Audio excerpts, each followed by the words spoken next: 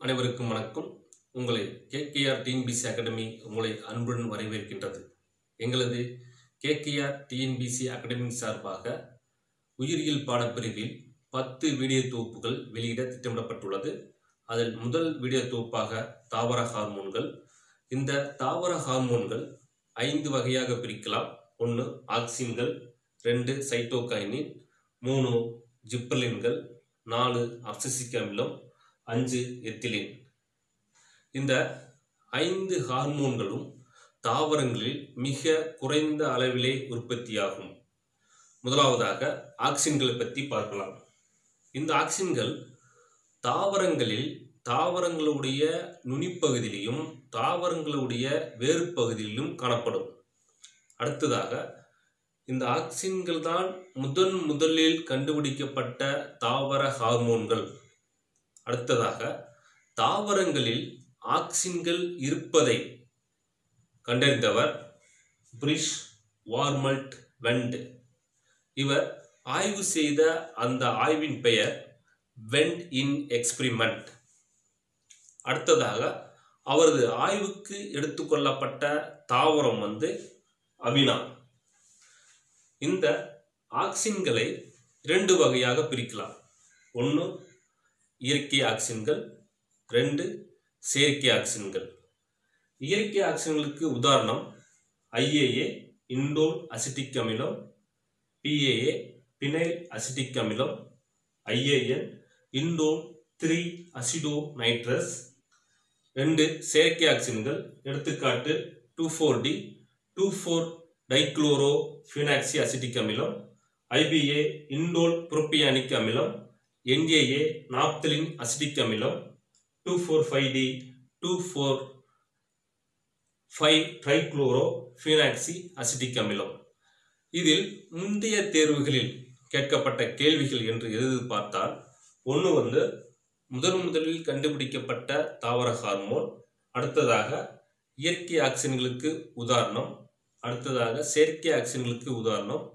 இதில் 2,4-D இந்த 2,4-D சிறப்பு என்னவென்றால், இந்த 2,4-D களைக்கொல்லியாகவும் பயன்படுத்தலாம், ஹார்மோனாகவும் பயன்படுத்தலாம்.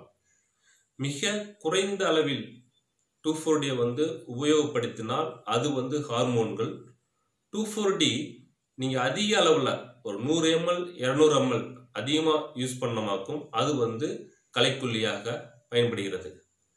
இந்த 2,4-D பழைய டிஎன்பிசியில் இந்த கொஸ்டின் ஓயாமல் கேட்டே இருக்காங்க. அதாவது பின்வருவனவற்றுள் எது களைக்கொல்லியாக பயன்படுகிறது? அது 2,4-D. 2,4-D களைக்கொல்லியாகவும் பயன்படும், ஹார்மோனாகவும் பயன்படும். இப்போ ஆக்சின்களின் விளைவுகள். ஆக்சின்கள் தாவரத்தில் இருப்பதால் என்ன பயன்கள் என்று பார்க்க போறோம். முதலாவதாக தண்டு மற்றும் முளைக்குருத்தின் நீட்சியை ஊக்குவித்தல். அடுத்து தாவரங்களுடைய நுனி வளர்ச்சியை அதிகமாக்கும், அதுக்கு பேர் தான் நுனி ஆதிக்கம். அடுத்து தாவரத்தில் இலைகள் காய்கனிகள் உதிர்வதை தடை செய்கிறது. இதுவரைக்கும் நம்ம பார்த்தது ஆக்சின்களை பற்றி பார்த்துட்டோம். ஆக்சின்கள்னா என்ன, ஆக்சினோட வகைகள் என்ன, அதுக்கு எடுத்துக்காட்டு என்ன, ஆக்சினுடைய பயன்கள் பார்த்தாச்சு. அடுத்து 2வது ஹார்மோன் சைட்டோகைனினை பற்றி பார்க்க போகிறோம். இந்த சைட்டோகைனின் தாவர செல் பகுப்பை தூண்டுகிறது. அடுத்ததாக இந்த சைட்டோகைனின் எதிலிருந்து பிரித்து எடுத்தாங்கன்னா ஹெர்ரிங் மீனின் விந்து செல்லிலிருந்து பிரித்து எடுக்கப்பட்டது. அடுத்து ஜியாட்டின் என்ற ஒரு சைட்டோகைனின் இருக்கு. இது எதிலிருந்து பிரித்து எடுத்தாங்கன்னா மக்காச்சோளம் என்ற தாவரத்திலிருந்து பிரித்து எடுக்கப்பட்டது. அடுத்ததாக இந்த சைட்டோகைனின் எதுல அதிகமாக காணப்படும்னா தேங்காய் இளநீரில் அதிகமாக காணப்படுகிறது. அடுத்து சைட்டோகைனால என்ன விளைவுகள், என்ன பயன்கள்? முதலாவது செல் பகுப்பை தூண்டுகிறது. அடுத்து பக்கவாட்டு மொட்டு வளர்ச்சியை தடை செய்கிறது. அடுத்தது தாவரங்கள் முதுமை அடைவதை தாமதப்படுத்துகிறது. இப்போ சப்போஸ் நீங்க சைட்டோகைனின் யூஸ் பண்ணீங்களாக்கோ தாவரங்கள் முதுமை அடைவதை கொஞ்ச நாள் தள்ளி போடலாம். இதுக்கு பேர் தான் ரிச்மண்ட் லாங் பிளேவுட் என்று சொல்வார்கள்.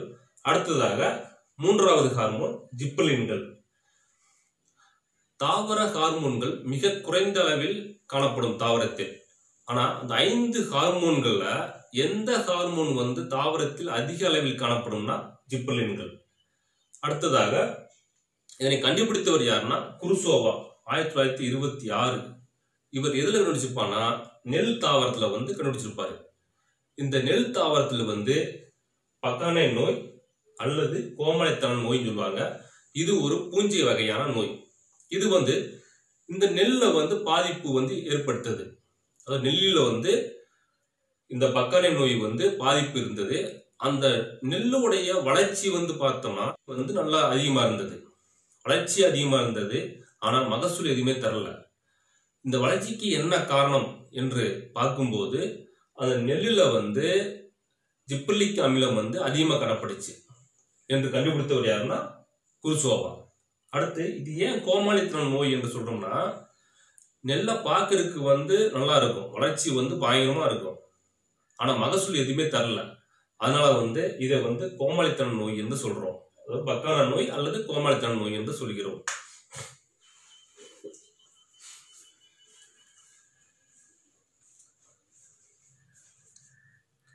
இப்ப ஜிப்பர்லினால என்ன விளைவுகள் அது பயன்கள் என்று பார்க்கும்போது முதலாவதாக தாவரத்துடைய கண்ணுவிடை பகுதியை வந்து நீச்சடை செய்யும். தாவரத்துடைய கண்ணுவிடை பகுதினா இது தாவரம் என்றால் இந்த இரண்டுக்கு இடையே உள்ள அந்த கண்ணுவிடை பகுதியை வந்து நீச்சடை செய்யும். நீச்சடை செய்வதனால தாவரத்துடைய வளர்ச்சி வந்து அதிகமாக இருக்கும். அடுத்ததாக போல்டிங் என்பது தாவரத்துடைய வளர்ச்சி வந்து குறைவாக இருக்கும்போது நம்ம ஜிப்பர்லின்கள் வந்து தெளித்தால் அது சீக்கிரமாக வளர்ந்து பூக்களை வந்து பூக்கும். அடுத்ததாக ஓரில தாவரத்தில் ஆண் மலர்கள் தோன்றுவதை ஊக்குவித்தல். இப்போ ஓரில தாவரம் என்றால் ஒரே தாவரத்தில் ஆண் மலர்களும் பெண் மலர்களும் காணப்படும். நீங்கள் நம்ம ஜிப்பர்லின் வந்து தெளிக்கும் போது ஆண் மலர்கள் வருவதை ஊக்குவிக்கும். அடுத்ததாக விதை உறக்க நிலையை நீக்குதல். சில விதைகள் வந்து பயிரிடும் போது அந்த விதைகள் வந்து முளைப்பதற்கு வந்து தாமதமாகும். நம்ம ஜிப்பர்லின் ஸ்ப்ரே பண்ணி விதைகள் போடும்போது அந்த விதைகள் வந்து சீக்கிரமாக முளைக்கும். அடுத்ததாக விதைகளற்ற கனிகள், அதாவது கருவுறா கனியாதல். அதுக்கு இன்னொரு பேர் வந்து பார்த்தினோகார்பிக். ஜிப்பர்லின் வந்து ஸ்ப்ரே பண்ணும்போது ஜிப்பர்லினை வந்து தெளிக்கும் போது என்ன ஆகும்னா கருவுறுதல் நடக்காமையே வந்து கனிகள் வந்து உருவாகும். இந்த கருவுறுதல் நடக்காதனால என்ன ஆகும்னா இதில் வரும் கனிகளுக்கு வந்து விதைகள் வந்து இருக்காது. இப்போ வந்து கருவுறுதல் நடந்தால்தான் வந்து விதைகள் வந்து உருவாகும். ஆனால் இங்கே வந்து என்னன்னா கருவுறுதல் வந்து நடக்காது. இந்த ஜிப்பர்லின் வந்து தெளிப்பதன் மூலம் கருவுறுதல் நடக்காமையே வந்து கனிகள் வந்து உருவாகும். இந்த கருவுறுதல் நடக்காதனால வரக்கூடிய கனிகள் எல்லாமே வந்து விதைகளற்று காணப்படும். இப்போ வரக்கூடிய கனிகள் பூரா பார்த்தோமாக்கும் இதன் மூலம் தான் வரும் விதைகளற்ற கனிகள், சீட்லெஸ் ஃப்ரூட்ஸ் வருது பார்த்தீங்களா, அது எல்லாமே வந்து கருவுறா கனியாது. அடுத்ததாக நம்ம 4வது ஹார்மோன் அப்சிசிக் அமிலம். இதற்கு இன்னொரு பெயர் ஸ்ட்ரெஸ் ஹார்மோன் என்று அழைக்கப்படுகிறது. இதனுடைய விளைவுகள் என்னன்னா இலைகளில் உள்ள இலைத்துளையை வந்து மூடச் செய்கிறது. அதாவது தண்ணி பற்றாக்குறை சமயங்களில் இந்த ஹார்மோன் வந்து உற்பத்தி பண்ணி இலையில் உள்ள இலைத்துளையை மூடச் செய்கிறது. இந்த இலைத்துளைகளை மூடச் செய்வதால் நீராவி போக்கை கட்டுப்படுத்தி தாவரங்கள் சிறிது காலம் பசுமையாக இருக்க செய்கிறது. அடுத்தது 5வது ஹார்மோன் எத்திலின், வாயு நிலையில் உள்ள ஹார்மோன். இதனுடைய பயன்கள் விளைவுகள் என்று பார்க்கும்போது காயை வந்து கனியாக மாற்றும். இப்பொழுது ஹார்மோன்கள் பற்றி பார்த்துட்டோம்.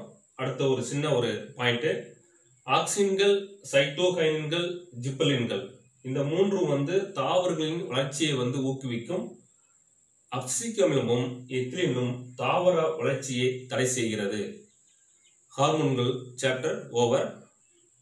இந்த தாவர ஹார்மோன் பாடப்பிரிவு டிஎன்பிசி, காவல்துறை தேர்வு, ரயில்வே, நீட் போன்ற பல தேர்வுகளுக்கு இது உதவும். நன்றி, வணக்கம். இந்த வீடியோ உங்களுக்கு பிடிச்சிருந்தா லைக் பண்ணுங்கள், ஷேர் பண்ணுங்கள், கமெண்ட் பண்ணுங்கள், சப்ஸ்கிரைப் பண்ணுங்கள், மறக்காமல் பெல் பட்டனை அழுத்தி விட்டுருங்க. அரசு தேர்வுகளில் வெற்றி பெற இந்த சேனலை தொடர்ந்து பாருங்கள்.